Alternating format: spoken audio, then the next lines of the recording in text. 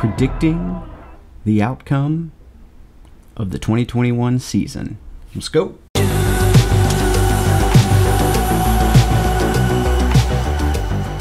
What is up, Bengals fam? It's your boy Mike coming back at you with another Hood Daily. Got some cool stuff going on today. What I wanted to do was take a look at PFF releases in the offseason, kind of these data-driven predictions about what's going to, and player rankings for position groups. I want to take a look at the Bengals offense. We'll look at the defense maybe tomorrow, but I want to look at the offense, see what PFF thinks about where the Bengals players rank. We'll look at the compared to the rest of the league. We'll look at the projected starting lineups and talk about that for a minute.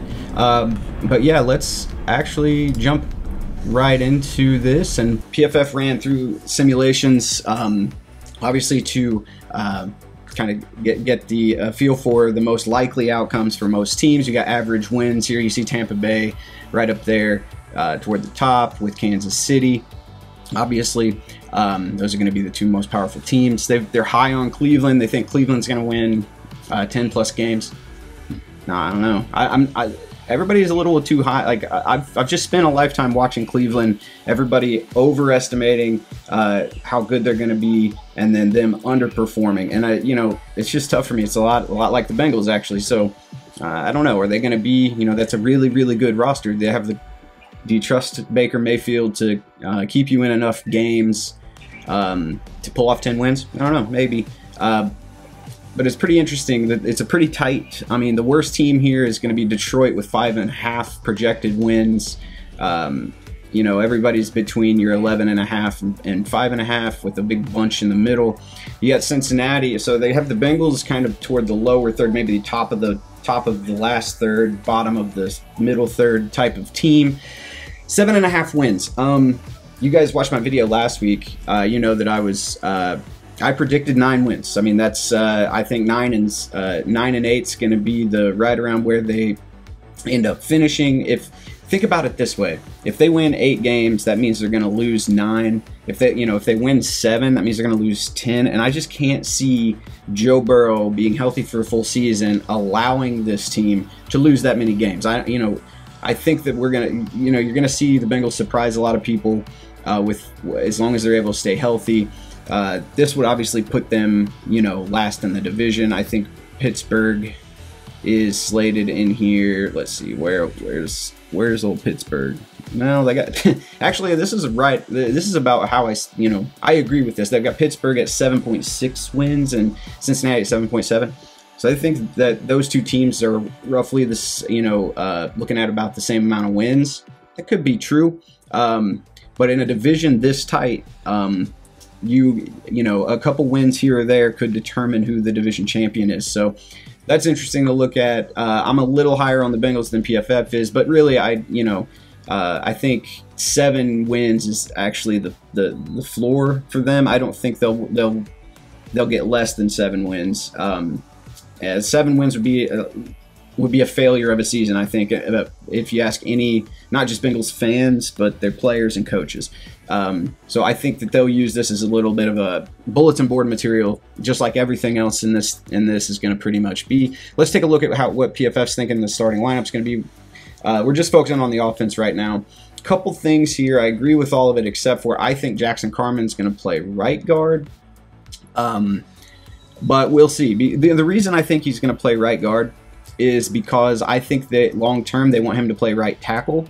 So it makes sense to get him experience on the right side of the offensive line so that he can get used to what it feels like to make his drops from jump kicking off of his left foot versus his right foot, understanding how the blocking schemes typically go on stunts on the right side of the offensive line, that kind of stuff.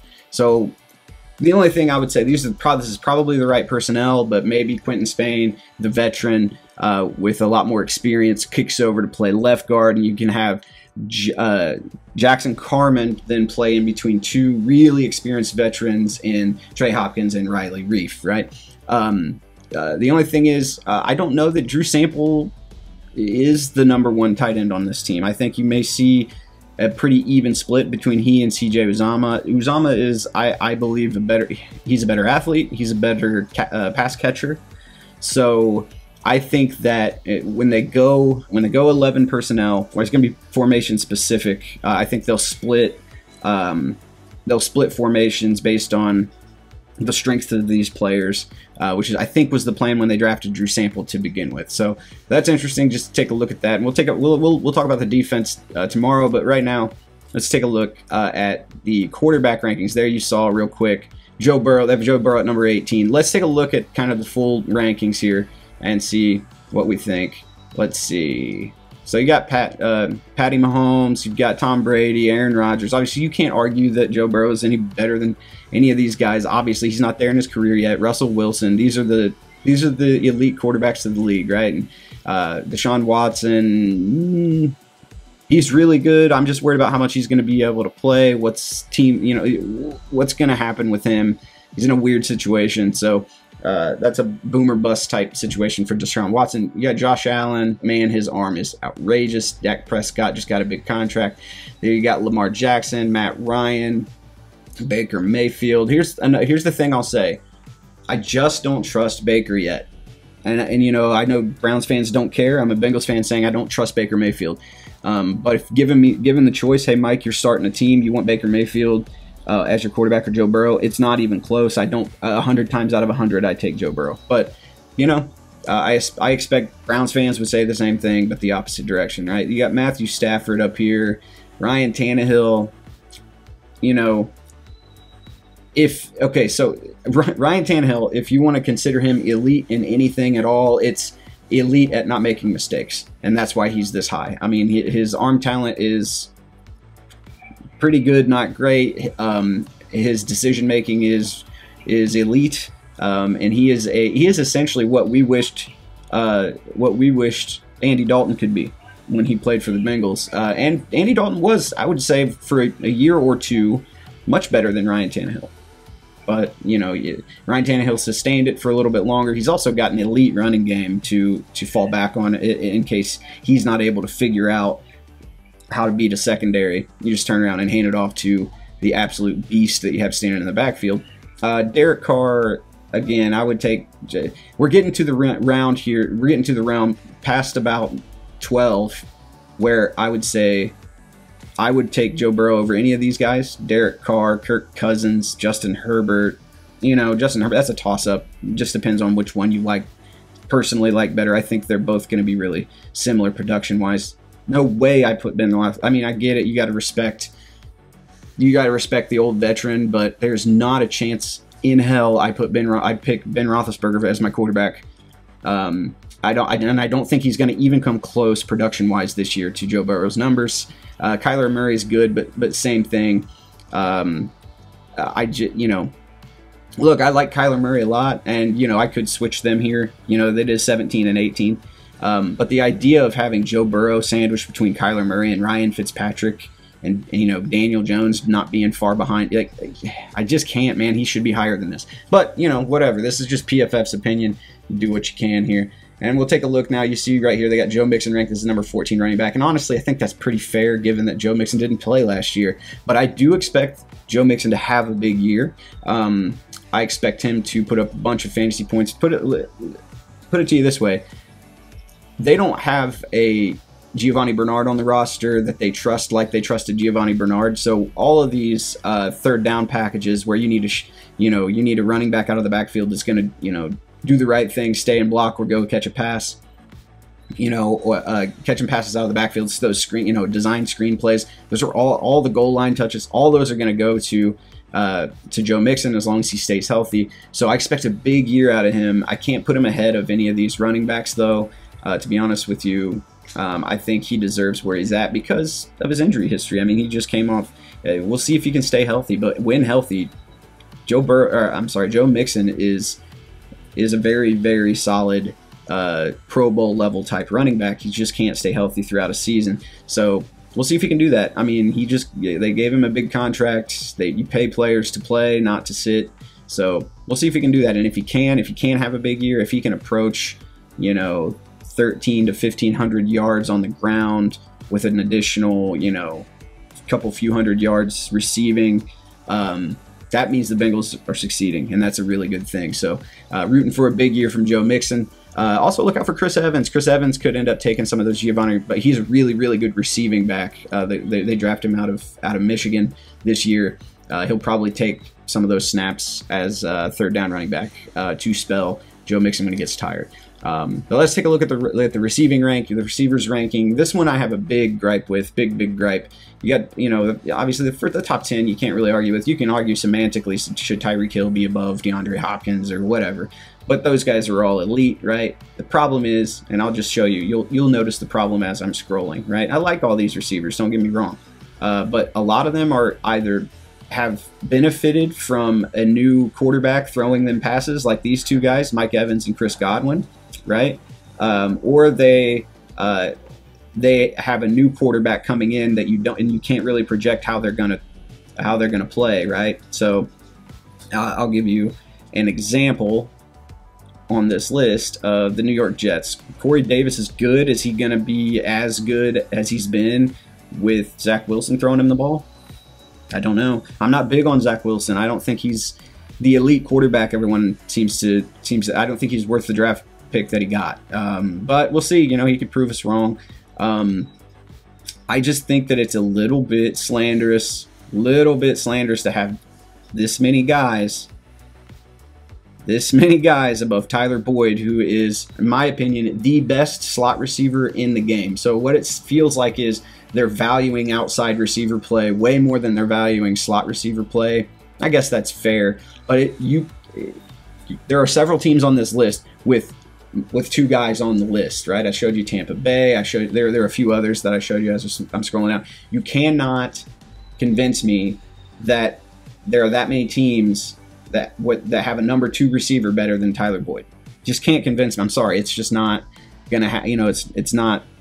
It's not a thing. Tyler Boyd is better than, and I would rather have him on my team, more than several players on this list. Cortland Sutton, Robert Woods, a lot of these guys directly ahead of him. You don't see any rookies on this list for a reason, but T. Higgins had an incredible rookie season that people are overlooking, and he's going to be a problem out there with these other 2 receivers on the field. Let's take a look now at offensive tackles, right? Crazy to see Andrew Whitworth on there at number 15. He's like 50 years old. You'll notice some names on here, some guys from the offseason that the Bengals should have gone after or not. It's completely fair that they don't have top 10 guys on here, obviously. Here's the problem, though.